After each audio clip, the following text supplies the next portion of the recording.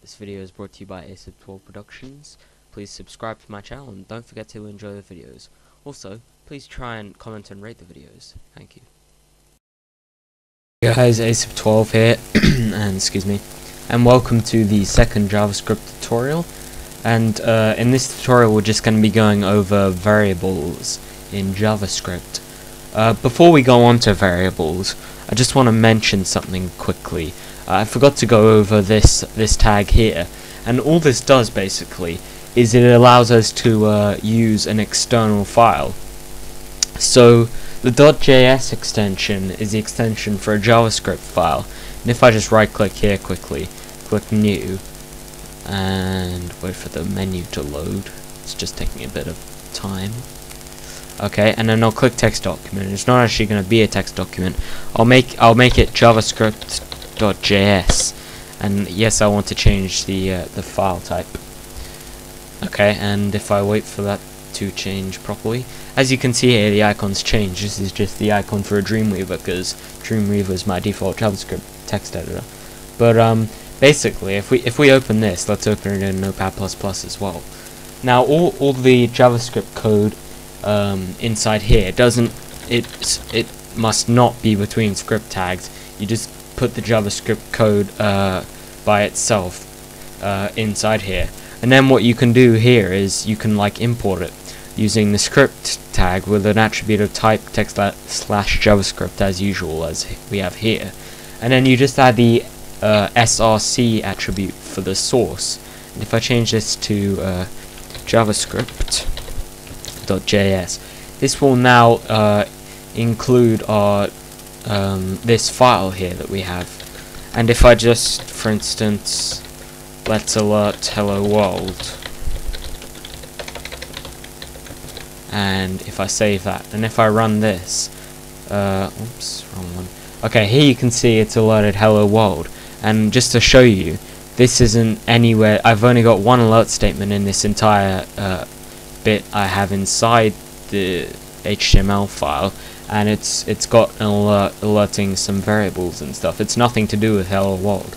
So this hello world has actually been alerted from this external javascript.js file.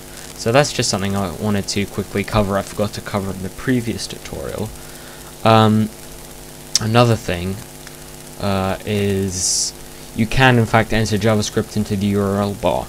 All you've got to do is, excuse me again, type JavaScript and then colon and then a space. Well, space is optional, but anyway, a space, and then let's try alerting something like hello world again.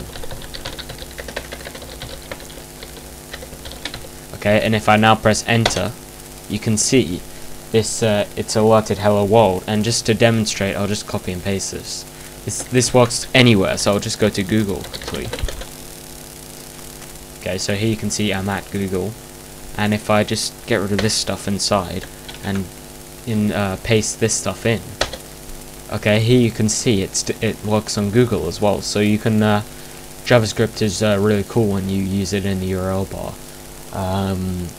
So yeah, anyway, I also wanted to cover that. And finally, I just want to cover one last thing. I don't think I covered it before, but in document.write statements and alert statements and everything, actually, I'll just use document.write as an example. I'll have hello world. Okay, all this white space here, this space here, the space between the opening quote and the space after the closing quote, it's entirely optional. This could be written like that, like close quarters, one space away, whoops. It could be right next to it, but then you could have a space like that and no space here, or you could have a space there, no space there, or you could have spaces on both sides.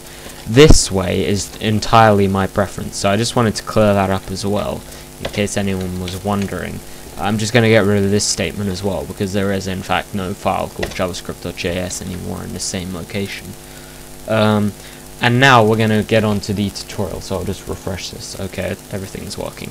So, okay, variables. Basically, to create a variable, well, actually, first, before I go into that, I'm going to cover what are variables. So, a variable is basically a way of storing data under a specific name, and that name is called the identifier. So here you can see, to make variables you first use the keyword var, and you can see that's it's dark blue and it's slightly italicized as well.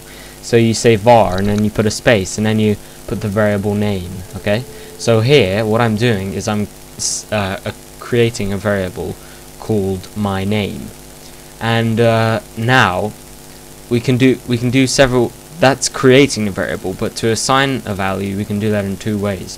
The first way I've demonstrated here, but the first way I've demonstrated incorrectly.